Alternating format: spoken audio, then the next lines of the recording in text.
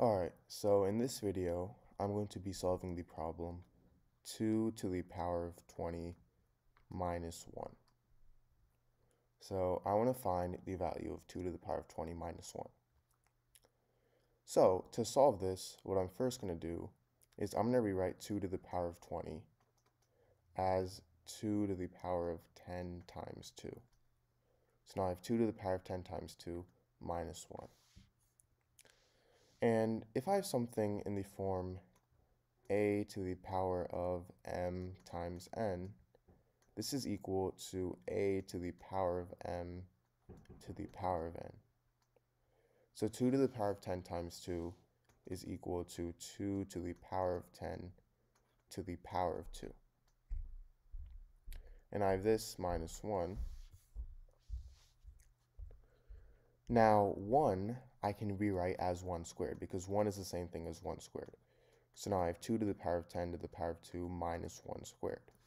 And the reason I put this in this form is because now I can use the property a squared minus b squared is equal to a plus b times a minus b. So in this case, a is equal to 2 to the power of 10 and b is equal to 1. So now I get 2 to the power of 10 plus 1 times 2 to the power of 10 minus 1.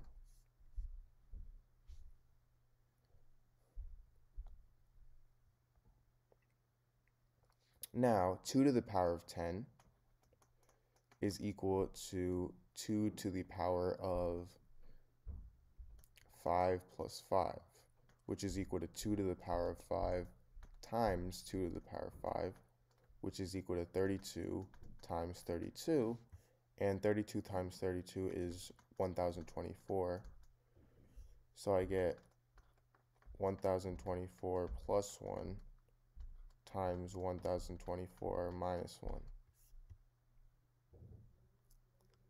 Now 1024 plus 1 is 1025, and 1024 minus 1 is 1023. So now I have 1025 times 1023, and to solve this, or to multiply these two, I'm not just going to do it using the basic multiplication method because this takes way too long. Instead, what I'm going to do is I'm going to rewrite this as 1000 plus 25 times 1000 plus 23, and now I can distribute my 1000, so I get 1000 squared plus 23 times 1000, and now I can distribute 25, so I get 25 times 1000 plus 25 times 23.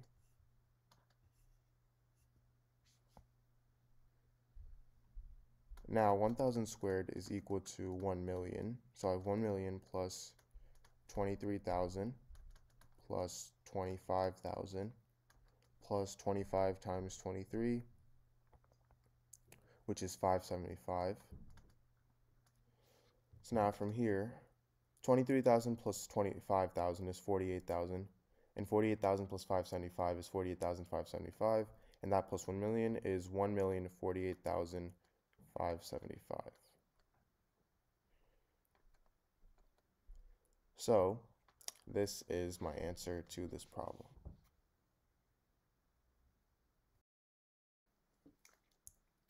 Alright, so in today's video, I'm going to be solving the equation 36 to the power of x is equal to 3 over x.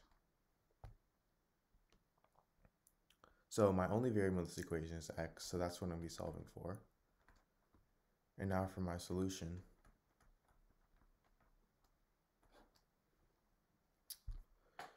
So my equation is 36 to the power of x is equal to 3 over x.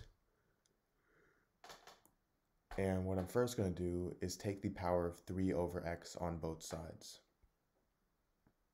So now I have 36 to the power of x to the power of 3 over x is equal to 3 over x to the power of 3 over x. Now, if I have something in the form a to the power of m to the power of n, this is equal to a to the power of m times n.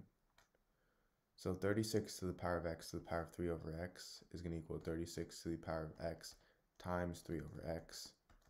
And this is equal to 3 over x to the power of 3 over x. So then now these two x's cancel out, and I get 36 to the power of 3 is equal to 3 over x to the power of 3 over x. And now from here, I can rewrite 36 as 6 squared. So I get 6 squared to the power of 3 is equal to 3 over x to the power of 3 over x. And if I have something in the form a to the power of m to the power of n, this is equal to a to the power of m times n. So 6 to the power of 2 to the power of 3 is going to equal 6 to the power of 2 times 3.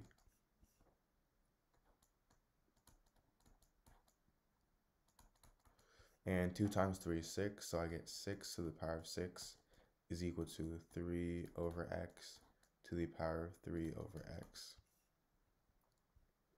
And if I have something in the form a to the power of a is equal to b to the power of b, this means that a is equal to b. So in this case, 6 is going to equal 3 over x. And I can solve this by using proportions. So 6 is the same thing as 6 over 1. So I get 6 over 1 is equal to 3 over x. And now I can cross multiply. 6 times x is 6x, and 1 times 3 is 3. So I get 6x equals 3. And now if I divide both sides by 6, these two cancel out, and I get x is equal to 3 over 6, which simplifies to 1/2. So I get x is equal to 1/2. So now, from here, to check, my equation was 36 to the power of x is equal to 3 over x. So x equals 1/2, so I get 36 to the power of 1/2 is equal to 3 over 1/2, which is equal to, turns into 6, is equal to 6.